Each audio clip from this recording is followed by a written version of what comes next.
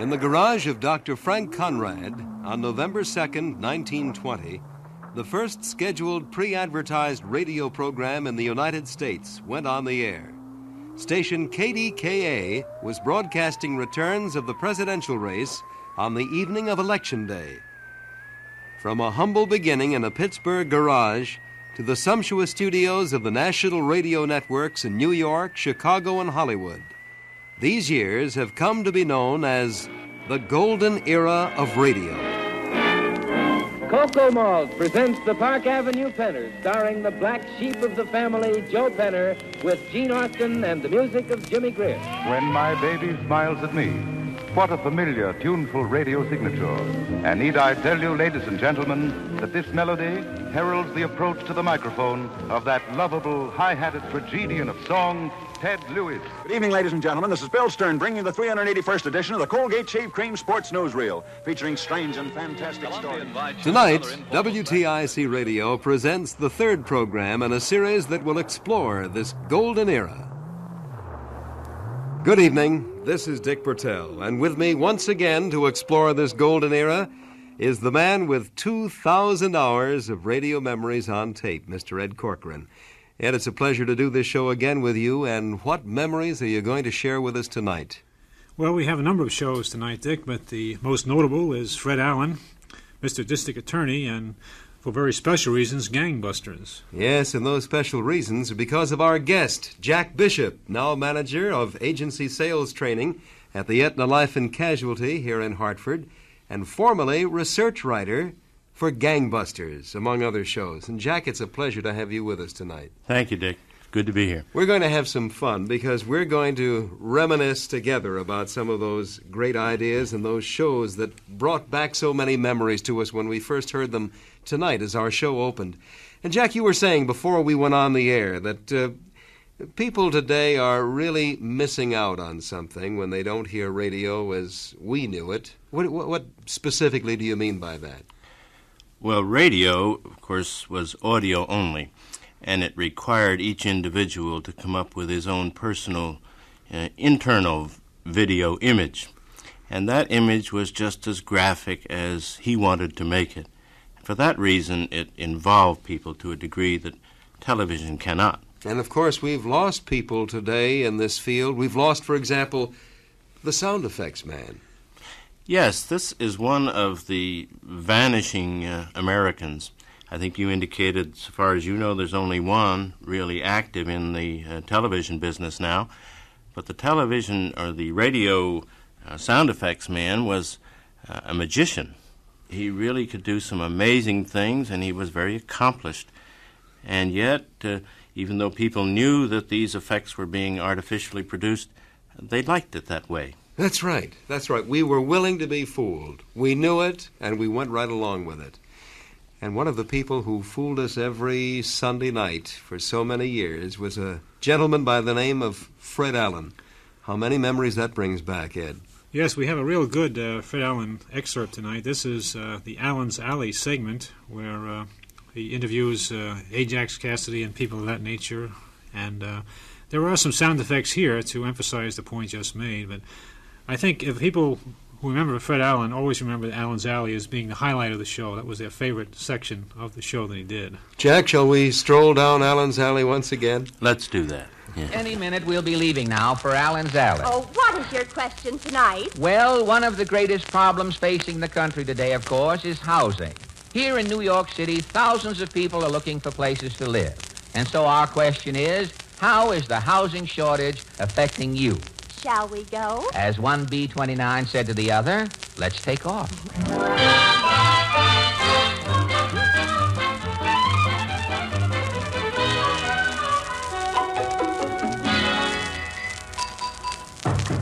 Ah, Portland, it sure is good to be back down here in Allen's Alley. I wonder if the same people still live here. Well, there's only one way to find out. I'll knock at this first door again. Somebody, I say somebody knocked. Who was it? Pardon me, mister. Senator Claghorn's the name. Claghorn, that is. Senator Claghorn? I'm from the South, the deep South. From way down south. Huh? Yeah, I'm so far down south that my family's treading water in the Gulf Stream. Hey, that is south, isn't it? Yeah, where I live, we call the people from Alabama Yankees.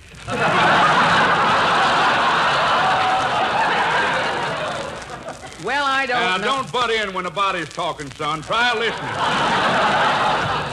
Try listening. You're bound to learn something. Well, look, Senator. Anything gets me down, it's two people trying to talk at the same time. Well, I know, Bill. I got the floor, son. Don't try no filibuster. Now, look, Senator, what about the housing shortage down there in Washington? I stop at a hotel. Oh, you actually have a room? What room? You mean, For $20 a day, they give me a chair in the lobby and a sleeping pill. Pill, that is. What is the housing problem coming to, Senator? There's only one solution. And that is? Close up the OPA. Well, what will happen if we close the OPA? There'll be millions of ceilings left over. Yes? You put 4 walls under them ceilings, you got houses. So long, son. So long, that is.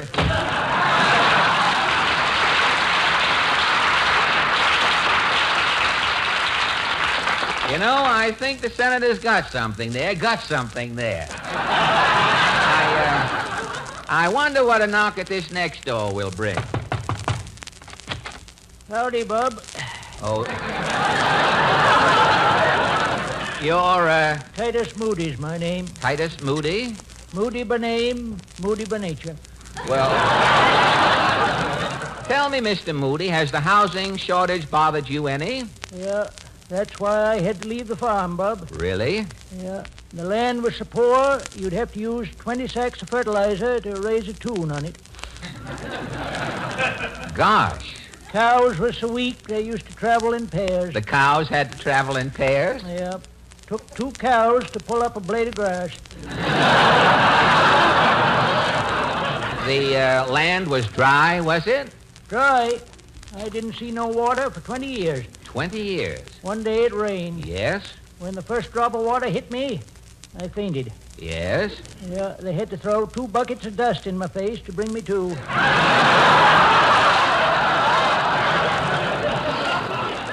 Gosh, how did you cope with the housing problem, Titus? Why, I ordered one of them 2-room houses from Sears Roebuck, but it didn't help. You mean when Sears Roebuck delivered the 2-room house?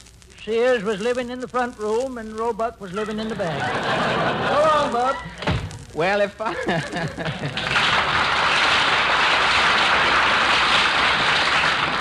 farmers can't find houses, I guess traveling salesmen will just have to keep on traveling. And that brings us to another door. No? Oh, Mrs. Nussbaum.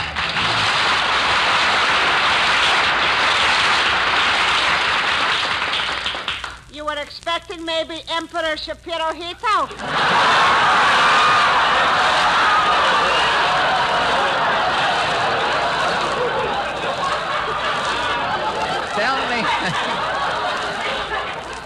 Tell me, Mrs. Nussbaum, how do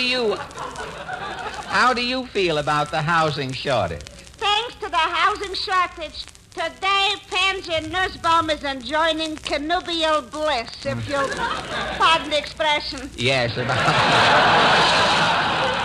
Well, what happened, Mrs. Ann? Is flocking to mine house relatives. Relatives? Blood relatives. Relatives without blood. Say, you must have a full house. Full. And the couch is sleeping 2 Rappaports, cousins. Uh-huh. And the dining room table is sleeping 4 Weinsteins. All 4 of them on one table? They are half-brothers. It is making only 2. Oh, well, I see. In the bathtub is sleeping Ben Schwartz, an uncle. Mm-hmm. And top Uncle Ben is the little Pinker's boy. He is floating on the water. Oh. The Pinkus boy is a good swimmer? A human sturgeon. Oh, really?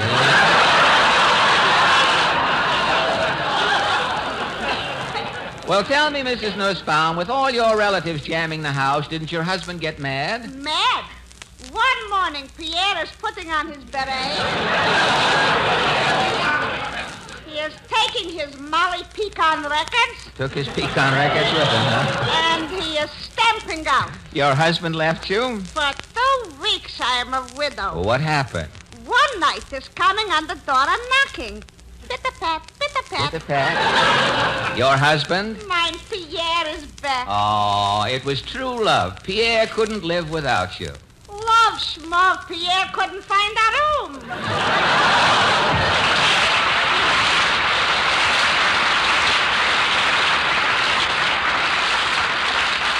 Well, here we are near the end of the alley. I wonder who lives here. Hello, hello, we're here to say hello. Not howdy-do, not polly-boo, but just hello. Now, wait a minute, look. But just a minute, who are you boys? We're McGee and McGee, we're songwriters. What songs have you written? Have you heard? We're looking for the guy that began the begin to see if we can get him to stop it. No. Have you heard? When my baby smiles at me, I wish she'd put in her teeth. Please, boys. Tonight, it so happens we're discussing the housing shortage. We just wrote a housing shortage song. A housing song? How does it go? Hit it, Sam. The situation's serious. It may get worse by spring. We mean the housing shortage, and that is why we sing. East side, west side, all around Broadway. You can find a place to live no matter what you pay. Hotels and apartments are crowded everywhere you walk. If it gets any worse, we'll all be sleeping on the sidewalks of New York. You know, his humor, Fred's humor, and the theme of that show is just as appropriate today as it was back in 1947 when that show went on the air. Certainly. Now, who were some of the characters who appeared with Fred? Well, Ajax wasn't in. I guess he must have moved between the time we started. But there was this Openshaw, wasn't it? What's the first name? You remember that one? Falstaff Openshaw. Yes, he was the. That last spot was revolved between the people we just heard, the McGee and McGee, Openshaw, and then Ajax Cassidy. And they had a rotating basis there. Who were the others? Well, it was Parker Fenley played Titus Moody. Minerva Pius played Mrs. Nussbaum. And, of course, Kenny Delmar did Senator Claghorn. Well, Jack, let's get to your career now, which began in 1937 as far as a radio continuity writer is concerned. You were a police reporter in New York. How did you manage to become involved with radio?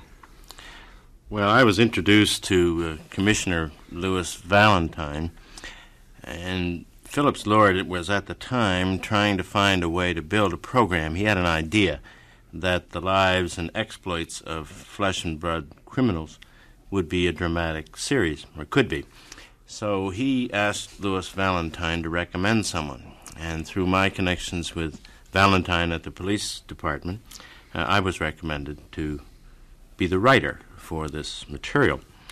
And I set about, as I recall, it was a good long time ago, but the first shows were built for the auditioning with the sponsors from newspaper files of cases that had been long closed. Where did you find these papers? Well, in the what they call the morgue, in the newspaper office, the files, the bound files. And then once the show was accepted and a sponsor had agreed to carry it, then we continued that process. And every day I read newspapers from all over the country looking for crime news and building a file on what looked like a promising situation. Perhaps it might be a jailbreak in Oklahoma from which half a dozen hardened criminals had escaped. And I would follow them around the country as they were picked up and reported in the newspapers and then finally brought to trial. And then assembling all of this and contacting, mostly by correspondence, the police officers, state police, FBI, Treasury agents, and others who were involved in these cases, built a narrative, supplied the dialogue that was appropriate to the action, and from that story, then, that narrative, the script was written. I was amazed, Ed, to learn how many newspapers a day Jack would read. Yeah, how many did you go through, anyway, to get all this information? I had a standing order down at the out-of-town newspaper stand at 42nd Street in New York. I'm not even sure that's still in the same location. But I went through 85 newspapers every night, 85. To my wife's dismay. But quickly, looking for crime news. I didn't stop to read society notes or comics, but just looked for crime news and kept files on those situations that looked as if they might have dramatic possibilities. Well, unlike today, you didn't change any names, did you? You used the actual names of the characters, and they were done that way on the air. They were done that way on the air, and so far as I know, there was never any legal contest over invasion of privacy or anything of the other. We simply waited until these people were jailed, as Dragnet does today, and reported their exploits. Did you ever talk to any of the criminals themselves? Oh, a great deal of the time, especially in the metropolitan area around New York, New Jersey, Jersey City, and visited them in jails and penitentiaries, very gloomy places. You made a comment, Jack, which kind of frightens me even to think about it today. You said that for 3 or 4 years, after you got off the show, you were afraid to sit in a restaurant with your back toward the door.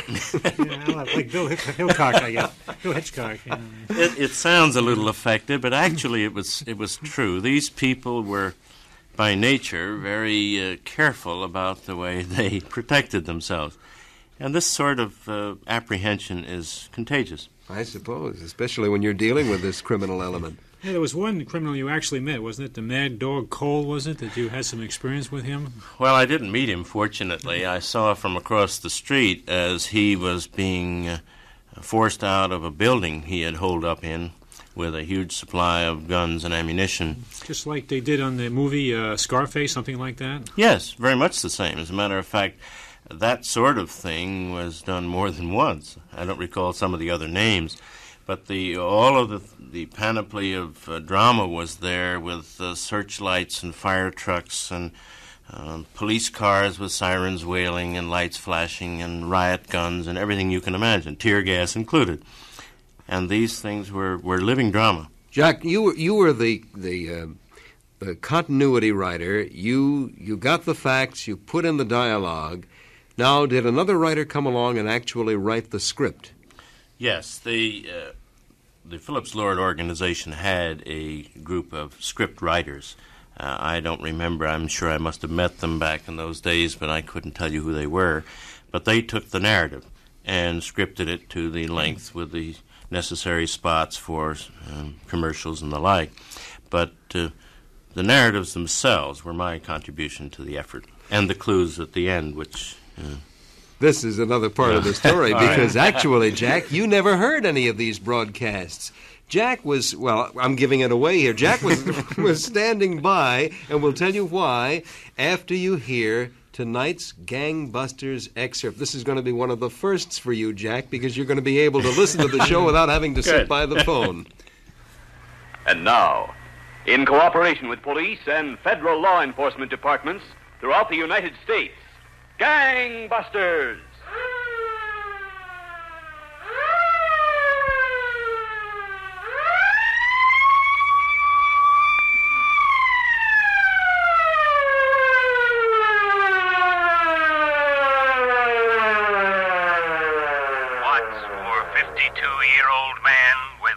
Eyebrows and broad nose, whose hobbies are wrestling and portrait painting. More to follow on Gangbusters Clues. Gangbusters, the only national program that brings you authentic police case histories, has asked John J. Sullivan, former Deputy Commissioner and Chief of Detectives, Police Department, City of New York, to narrate by proxy tonight's case. Commissioner Sullivan. Thank you, and good evening, Gangbusters listeners. Years of experience have taught police officers one useful factor about criminals. When more than one person is involved in a given crime, the chances of solving that crime increases. Tonight's case involves more than one criminal. It began at 11:40 p.m., the evening of June 15th, 1953. Two men had just left a waterfront bar on New York's West Street and were walking through a deserted side street. I am still worried about it, soldier. I think you make a big mistake. Look, it's over 6 months now. Everybody has forgotten, including the cops, so you'll forget it, huh? It is not so. Look, now, did the soldier ever steer you wrong? Did I? No. Well, and you listen to me, you stop worrying, huh? Okay? Well, here it is. What do you think, huh? Latest model with all the extras, including tubeless tires. There's nothing too good for the soldier, huh? What do you think? A car like that costs a lot of money, soldier. I thought we were going to wait a year before we spend any of it. 6 months is long enough. You worry too much. Come on, I'll give you a lift home. No, I walk. What's the matter? You even too worried to ride it? Well, it's a nice night. I walk. Okay, kid. You'll be around at the gym tomorrow, huh? Oh, sure, soldier. I'll be there. I really got it this time. This time I'm going to make it right back up to the top. Sure, soldier. I'll see you tomorrow.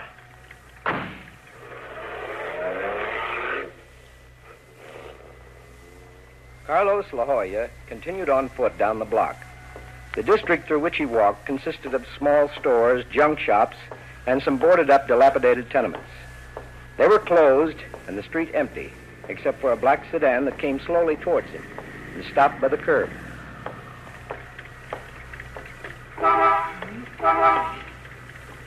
You honking for me, mister? You want me? Oh! Help! Help me! Somebody, please help me!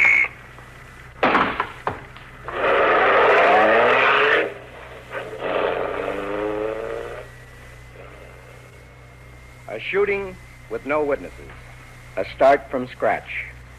A local sector car on routine patrol discovered the wounded man on the sidewalk. An ambulance was called. Detectives Fred Bryan and Harry Gomez of the homicide detail took over from there. They went first to the hospital to talk to the injured man.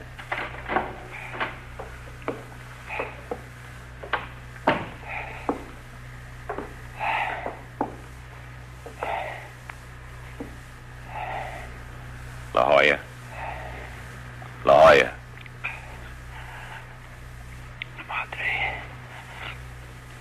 Mi madre. He's calling for his mother. Yeah. Carlos, we're trying to locate your mother now. Carlos, do you know who did this to you? No. Can you tell us anything that would help?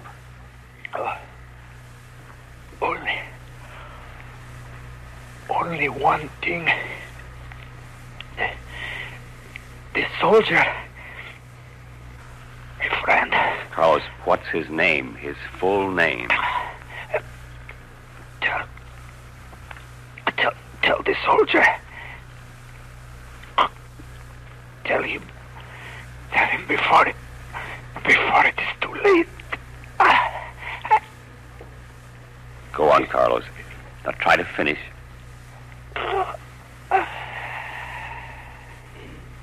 Better tell the doctor to come in, Harry. And the priest, too. Later, Gomez joined Bryan in the ballistics lab, where tests were being made on the slugs taken from La Jolla's body. Here's the card on La Jolla. Yeah, what does it show, Harry? 2 arrests for petty larceny, 1 conviction. He was 18 then. Was given a suspended sentence and put into the custody of his mother. Father? Deserted the mother in 1934. Mrs. La Jolla brought her son to New York in 1935. Hey, Bryan, Gomez. What'd you find, Gordon? Something really surprising. Oh, like what?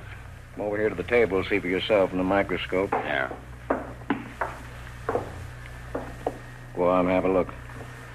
Slug on the left is the one taken from La Jolla's lung. Uh-huh. As you can see, it matches the slug on the right perfectly. Well, that should prove that both shots fired into La Jolla were from the same gun. Well, we proved that right away. That slug on the right wasn't taken from La Jolla's body. What do you mean? I mean, that slug on the right has been on file here for a long time. Huh? It was taken from the body of the night watchman who was killed in the Cuffley tooling plant payroll robbery last November. What do you make of that?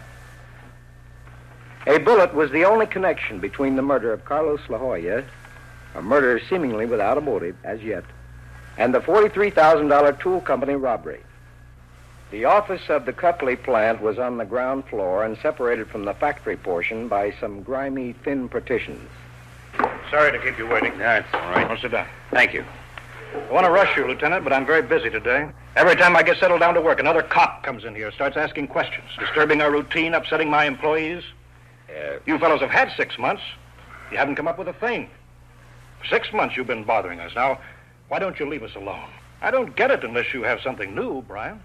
We have something new. Oh? Well, why didn't you say so? You see, a man was murdered last night just off West Street, not far from here, as a matter of fact. I don't see what that has to do with our payroll robbery. Well, you don't have to. That's our job. Now, here, have a look at this photo, will you? You recognize this man? No, I never saw him before. What's he done? He got himself killed. Named Carlos La Jolla. That name mean anything to you? Not a thing. He had a record, 2 arrests for petty larceny. It's a long jump to a $43,000 payroll robbery. Maybe so, maybe not.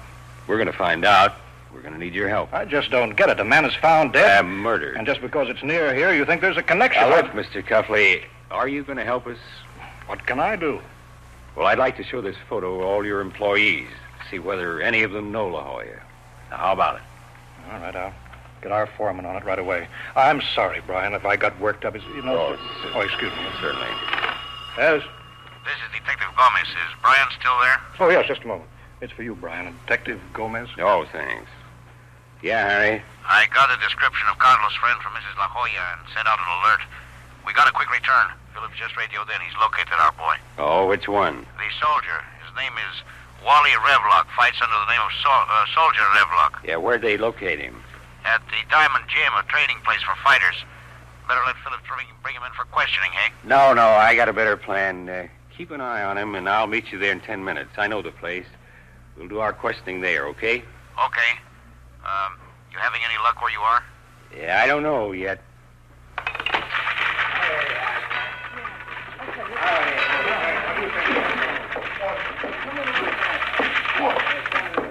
That's Soldier Revlock. That little guy punching the bag over the corner.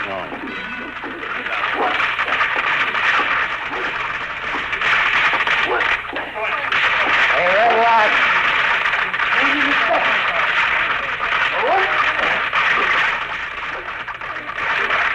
Revlock, I want to talk to you. Okay, mister. I didn't mean to keep you waiting, but I had to finish out my day's training. Yeah. Gotta be ready when the call comes, you know. Gotta have the hands hard and in good shape. Hands, mister, it's all in the hands. That's the old bread and butter. Hand me that towel, will you, please? Yes. Yeah, all right, thank you. So what is it what you want to talk to me about, mister? Fight, huh? Knows my style, huh? It's about a fight, isn't it? It's about a killing. Killing? Yeah, we're police officers. Now, did you know Carlos La Jolla? Carlos La Jolla? Yeah, know him? Why you ask? He's dead. Yeah, I know. Carlos was a great kid. Best. Used to work out with me when I couldn't afford a sparring partner. I'd like to get my hands on the one who did it. He was a good boy, Carlos. But you can't afford a sparring partner now. Well, I got my hands on some money. How? An old friend lent it to me. What's your friend's name? His name is Jerry Boone. Suppose we check with Boone. Well, you can't. Jerry died 3 months ago. You can check on that, though, if you don't believe me. Why shouldn't we believe you? Well, asking so many questions like acting like maybe I did something wrong. Have you? There was no doubt in the minds of Detectives Bryan and Gomez, Gangbusters listeners, that Soldier Revlock knew more than he was telling. They decided to play a waiting game and keep the soldier under surveillance. Sometimes this pays off. A few hours later, Bryan was sitting at his desk catching up on a sandwich and a cup of coffee. Drop the sandwich, Fred. What? Phillips just called in on Revlock. Someone shot him in his rooming house. Well, I thought Phillips had that all staked out. So did I. Says he went for a glass of water, took only a minute, heard a shot, and rushed back. Nobody but Revlock lying on the floor, plugged in the stomach. Oh. Phillips thinks the guy went up the stairs and over the roof. How's Revlock? Not good.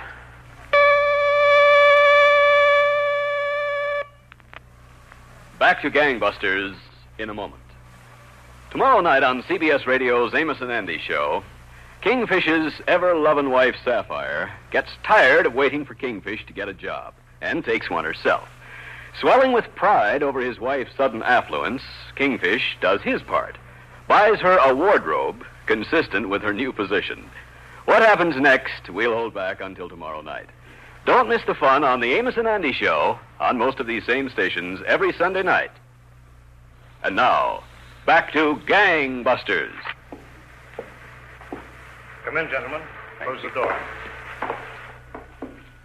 Yeah, this is Detective Gomez, my partner. Glad to meet you. How do you do? Thank you. I had my foreman check the entire plant personnel on the photograph that you left with me. No one here recognized that man, what's his name, La Jolla? Yeah, La Jolla, Carlos La Jolla. Nobody, huh? I wish I could be more helpful. Now, look, Cuffley, here it is. A man named Roy shot your night watchman 6 months ago at the time of the payroll robbery. I wouldn't know. And this Roy probably shot Carlos La Jolla. I told you I don't know this La Jolla. That's what you told us. Why do you ask me all this? I don't know anything. And this Roy took a shot at a fighter named Soldier Revlock just an hour ago. Why tell me all this? Because Soldier Revlock told us that he, La Jolla, and Roy were all hired by you to hold up your own payroll, Cuffley. Now, come clean. This soldier told you that? He did, just an hour ago. Now, Cuffley, you are into this thing up to your neck. You might as well come clean. How about it? How about it, Cuffley? All right. I planned the robbery. My wife kept asking me for money. I didn't know the watchman would be killed. Uh-huh. And after the job was pulled, you were afraid of the soldier and La Jolla. Afraid they'd talk, especially the soldier after we'd been to see him. That's why you had this Roy kill him, wasn't it? Roy killed the soldier? But you said he spoke to you. Before he died, Cuffley. Then you haven't got a witness. The soldier is dead. We haven't got Roy either, Cuffley. But we've got you for a starter. Now, come on. Cuffley revealed to the police that Roy's last name was Packham. Packham was apprehended within 48 hours and confessed to the dual murders. He was sentenced to execution in the electric chair. Henry Cuffley was also electrocuted for his complicity in the murders. Thank you, John J. Sullivan, former Deputy Commissioner and Chief of Detectives, Police Department, City of New York. Tonight's Gangbusters case was written by Edward J. Adamson and directed by Leonard L. Bass, with Louis Van Ruten, Scott Tennyson, and Will F. Zuckert in leading roles. This production was supervised for CBS Radio by Jerry Danzig. Gaylord Avery speaking.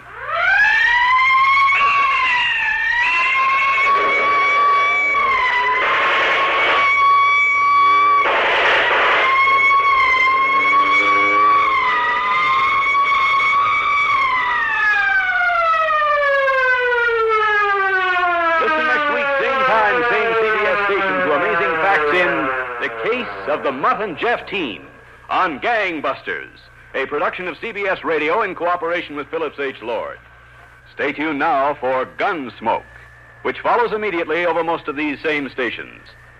You know, they talk about violence on television today, Jack, and you certainly had your share of it back then, didn't you? And nobody seemed to worry about it. I want to remind our listeners that they're tuned to WTIC in Hartford, Connecticut. You're listening to the golden age of radio, and our special guest is Jack Bishop, formerly research writer for Gangbusters and another show that was very familiar to you back in that era, We the People. And, of course, the co-host of this program is Ed Corcoran. Ed, can you identify some of the other actors on that particular show? Yes, I don't feel I'm doing my job, Dick, unless I can. Ralph Bell played the part of the in the early part of the sketch. He was, I believe, the man that was killed. Mandel Kramer and Louis Van Ruten was the detective, and they already announced Bill Zuckert and Wendell Holmes. So, for the radio buffs, all the cast members are now identified. Well, you know, I said before we played that excerpt, Jack, that you never did hear the program when it was on the air, and for a very good reason. Now, what was the reason?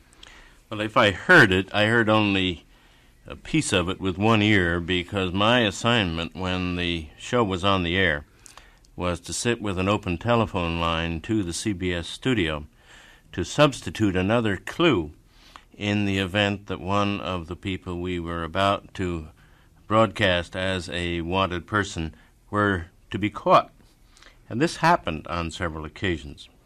And you can believe that it increased the tension quite a lot. I can imagine. Well, that element of the show we haven't heard as yet, so suppose we do that now.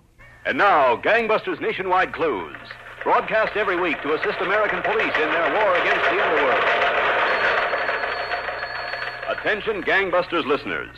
Aaron Harry Gordon is wanted by the FBI for unlawful flight to avoid confinement for the crime of murder. Listen carefully to his official description. Aaron Harry Gordon, age 52, 5 feet 5 1/2 inches, 145 pounds, short build, dark chestnut hair, blue-green eyes, fair complexion, may seek work as a house painter. This fugitive is blind in left eye, has heavy eyebrows, and nose is broad at ridge. He is an amateur wrestler, a proficient still life painter, and portrait painter. Caution. Gordon may be armed and should be considered dangerous.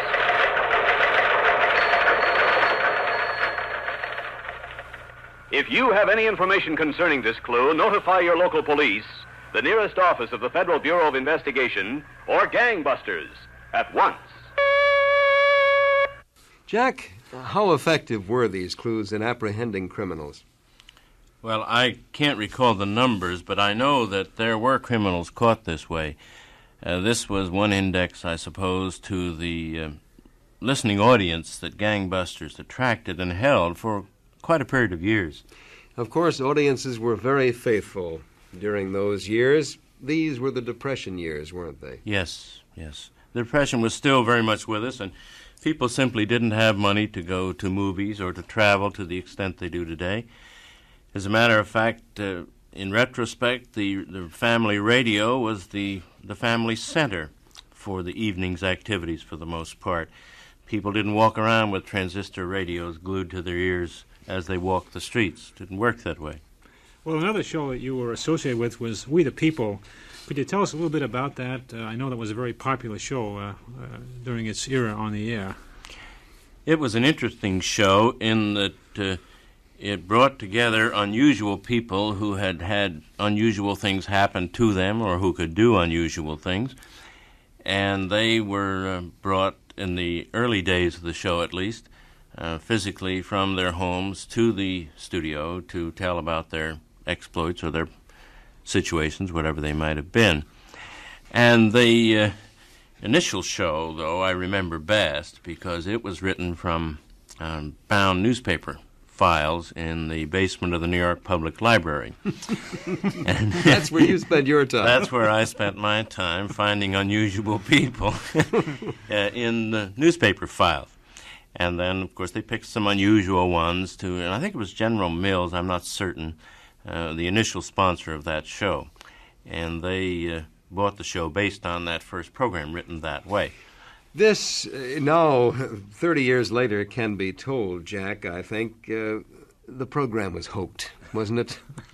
Well, to the extent that many of these people were, as you may have heard if you listened very carefully on Gangbusters, where a prominent law enforcement official narrated by proxy, and that by proxy got off very fast. Most of these people, as the show went on, were simulated. Their parts were taken by actors. I suppose, too, that little fillers from the backs of newspapers were embellished and built into real radio dramas, weren't they? Well, in retrospect, I suppose they were. I remember only few of them. One I mentioned to you earlier this evening about the man, I think it was in Detroit, that woke up and found an 18-foot python in his bed. He obviously qualified as having an unusual experience. Yes, I would say so. You didn't have to hire an actor to dramatize that. But some of the other things were simulated, certainly. But the people, as was the case with sound effects, they knew it was happening, but they enjoyed the result. It's like watching a musician, and you know he's fooling you, but you like that. Well, of course... It's a rare show. As a matter of fact, I don't even have a recording, and if anybody has one, we'd play it sometime on the air. We'd like to hear what it sounds like. That would bring back a lot of memories, a lot of different narrators. Gabriel Heater, I believe, was the first narrator. He was the first one, yes. Milo Bolton, do you remember that name by any chance? Oh, I'm afraid not. Before my time. It was before your time. Well, here's a show that was not before your time, I'm sure. Mr. District Attorney. And this one was your baby, Jack. It was. This was your idea. Yes, in a rather unique and informal way. And this started on a non-commercial radio station for fun by myself and two other men who were then students at City College in New York. As a matter of fact, they're well known in the business today. At least they are to me. Ted Cott, who went on to managerial positions with the network, and the other was... Tony Marvin. Yes. So Tony was the announcer primarily and did some acting in it too. But we did this. We met, I think it was in Greenwich Village, if I'm not mistaken.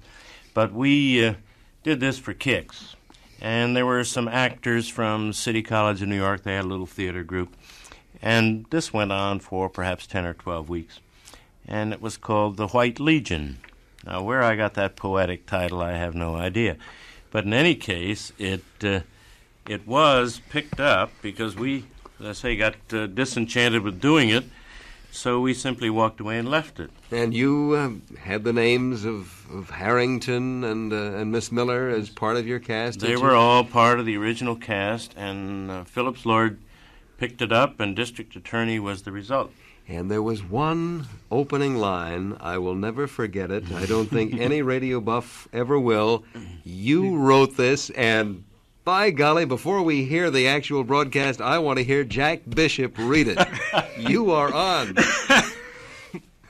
And it shall be my duty as district attorney not only to prosecute to the limit of the law all persons accused of crimes perpetrated within this county, but to defend with equal vigor the rights and privileges of all its citizens. Those are your words. Yes. That's immortal, really. That's like the Ohio Silver and some of these, or the word gangbusters itself. You really brought a lot of words into the language, Jack. All right, let's listen now to Mr. District Attorney. Mr. District Attorney, champion of the people, defender of truth, guardian of our fundamental rights to life, liberty, and the pursuit of happiness. And it shall be my duty as District Attorney not only to prosecute to the limit of the law all persons accused of crimes perpetrated within this county, but to defend with equal vigor the rights and privileges of all its citizens. Mr. District Attorney is brought to you in the public interest as part of the constant fight for a better America by Bristol Myers, the makers of Sal Hepatica for the smile of health and Vitalis for well-groomed hair. Sal Hepatica, Vitalis. And tonight, the case of the money machine. Who is it? Let me in, Joyce. Got him with me. Is he all right? He won't get violent or anything. Well, of course he's all right. Sit down, Frank. Take off your coat. Can he understand, Emil? Take off your coat. You hear me, Frank? I understand. I was worried sick. I still am. Worried? And you just sit there, Frank. You don't have to talk. Oh. Did it go all right? Yeah, there was nothing to it. I slipped in the back door of the asylum, got him out of his room, and here we are. Didn't take an hour. You're sure they won't miss him before morning? Oh, look, Joyce, I told you I used to work in the joint 3 years ago. I took care of cases like him. Oh, I know, but won't they He's find just out like a lump of putty or something. You set him down and he stays there. Well, he doesn't look crazy, I'll say that for him. No, he lives in a state, something like that. I got a lot of them like him. Always seem to be thinking about something a million miles away. Frank? Frank. Now leave him alone. He's all right. Give him a pan of water after a while. We'll keep him in the back room until we hook up with the carny. A pan of water? Like a dog? I don't want him cutting himself on any glass, kid. He's a little money machine. I still wonder if it'll work. No carnival wants a guy working who ought to be in a hatchery. Well, who's going to know? He'd be a sensation, I tell you. We used to turn him on all the time when I worked the hospital. Turn him on? Yeah, sure. The doc explained it one day. He's got a mind for figures, see? That's why I thought we'd build the act as the lightning calculator. You like it? Ask him something, Emil. You know, just like you were a square in the crowd. Oh, sure. He likes it. All right, Frankie. Here's one for you. You ready? Look at the way his eyes light up. Go on, ask him. Oh, yeah, sure. Multiply, Frank. 3, 6, 9, 2, 1, 8. Got that? 369,218. Times 403. Got it? Times 403. All right, boy. What's the answer? The answer is 148,794,854.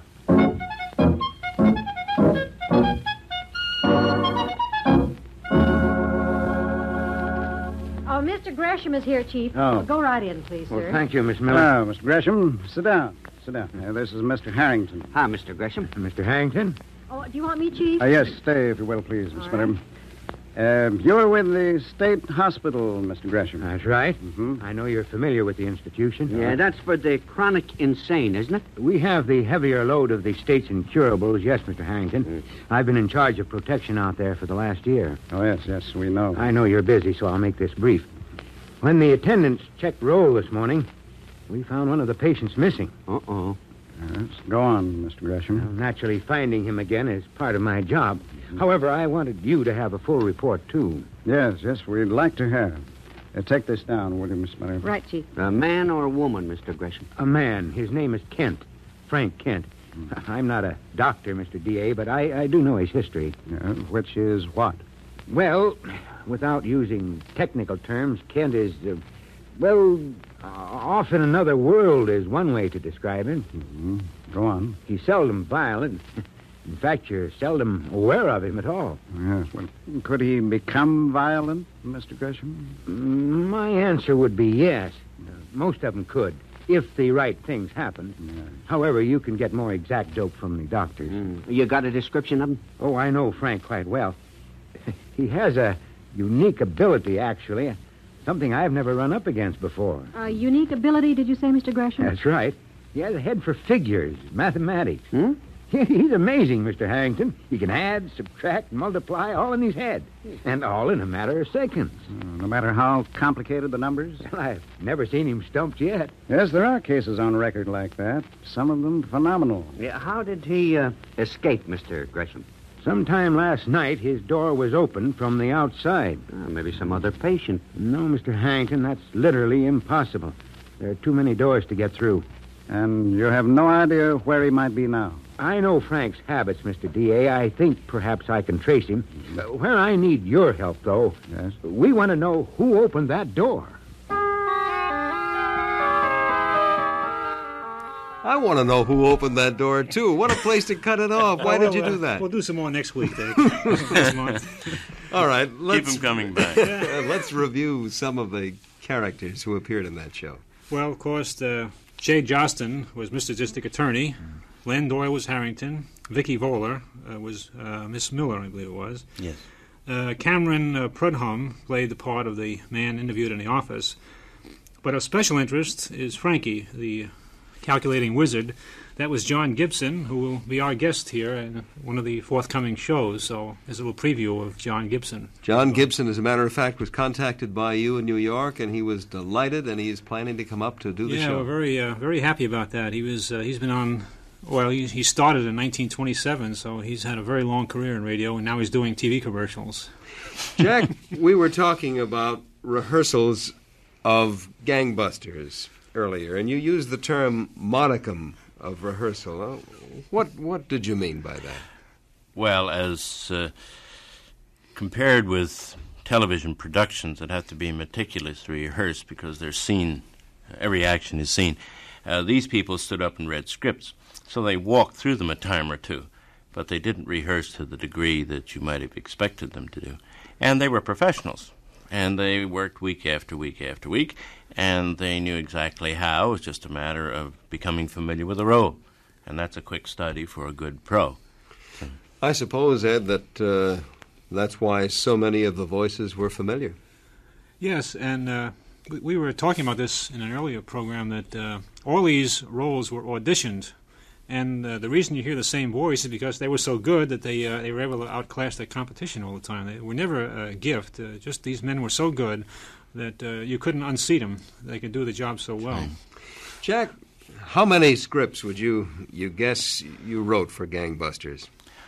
Oh, I would say 40 to 50, perhaps. Unfortunately, I have no copies of any of these. They've been lost through the years, moving around. But that's a close estimate, I would say. 40 or 50.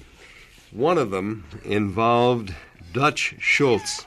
Yeah, name dropping again. You had a lot of friends in those days, didn't you? All right. Well, it involved an incident that really preceded Gangbusters a little, but I think it does cast some light on what things were like in those days.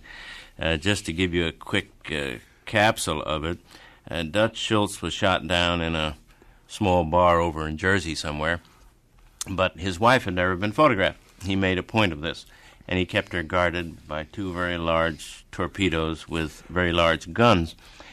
But we found out, when I was still a crime reporter at this time, that she was going to be interviewed by the Internal Revenue Department to find out where Dutch's money had all gone.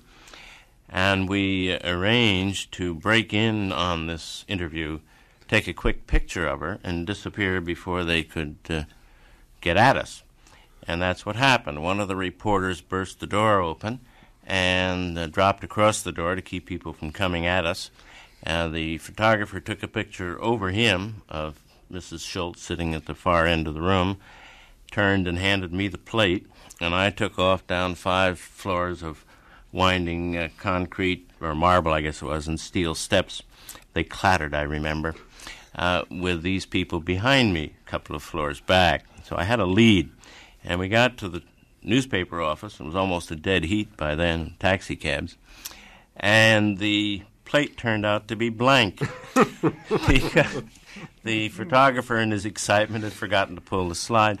Fortunate for all of us, because the federal marshals were going to arrest us for taking pictures on government property. So it turned out I didn't get shot and we didn't get arrested, but it was quite an exciting day. You also had in your possession at one time one of Dillinger's bank plans, didn't you? Yes, he made meticulous plans in advance of the banks he was going to rob, and I don't know how I acquired that or where it went. But it was very carefully done, detailing the moments, the number of minutes it would take the bank president, perhaps, who opened the doors, to get from his favorite newsstand where he bought a paper every morning to the bank door. It was that meticulously organized. Yeah, he was a craftsman. It was done in a movie, The Ashfall Jungle. They had a movie about on the same kind of a basis. With Jaffe, I guess, played that role of planning the job kind of thing. Jack, why did you finally decide to leave the radio business? Well, it was newspaper reporting was what I was after initially, and this was not what I had set out to do. And the tensions were pretty tough, and the surroundings pretty grim. And it just was not what I could see myself doing for the rest of my life.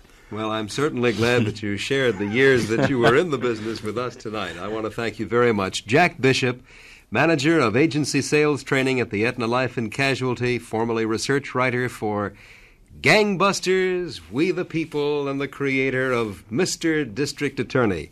And, of course, our thanks to Ed Corcoran, the man with 2,000 hours of radio memories on tape, who will be back with us next month at this same time or about this same time. Our engineer tonight was Dick Zwerko. Our producer was Brian Hartnett. And this is Dick Bertell. Dr. Christian's office. Yes, there's the clock in Glen Falls Town Hall, telling us it's time for Rinso's story of Big Sister, brought to you by the new, soapy, rich... From the pen of Raymond Chandler, outstanding author of mystery, comes his most famous character and crime's most deadly enemy. Special material provided for this program by Don Brush and John Knife. Al Jolson. And now here's the entertainment you've been waiting for. Here's the fellow who let himself go and wound up being Zig Bell's biggest collie, Milton Berle.